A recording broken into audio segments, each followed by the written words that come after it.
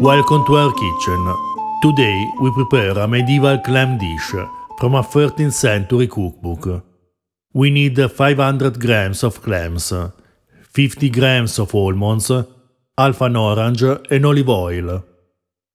Then the spices, ginger, nutmeg and long pepper, and fresh herbs, marjoram, parsley and mint. First we grind the almonds. The author specifies to use unpeeled almonds.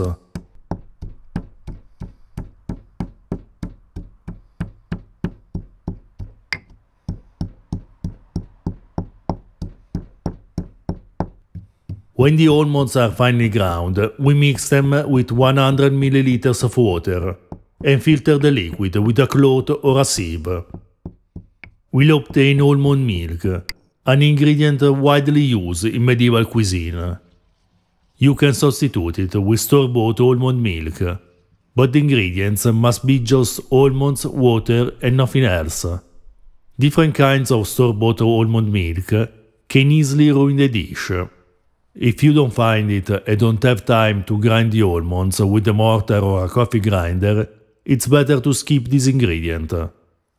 Then we grind the nutmeg and pepper. The quantity is up to your taste.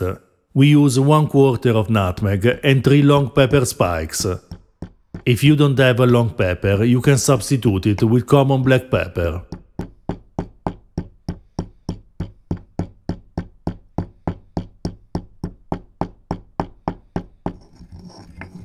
This recipe is part of an anonymous cookbook written in southern Italy in the 14th century, a really interesting source for late medieval cuisine. Some recipes are translations and reinterpretations of a medieval cookbook written in Latin, Liber de Coquina, but there is also a good part of original content. Now we peel the ginger and finely mince it. You can also pound it in the mortar, the most common way to use ginger in the Middle Ages. Or if you prefer, you can just cut it into slices that you will remove before plating. Then we prepare the herbs. We remove the mint leaves from the twig and coarsely chop them. We do the same thing with the marjoram.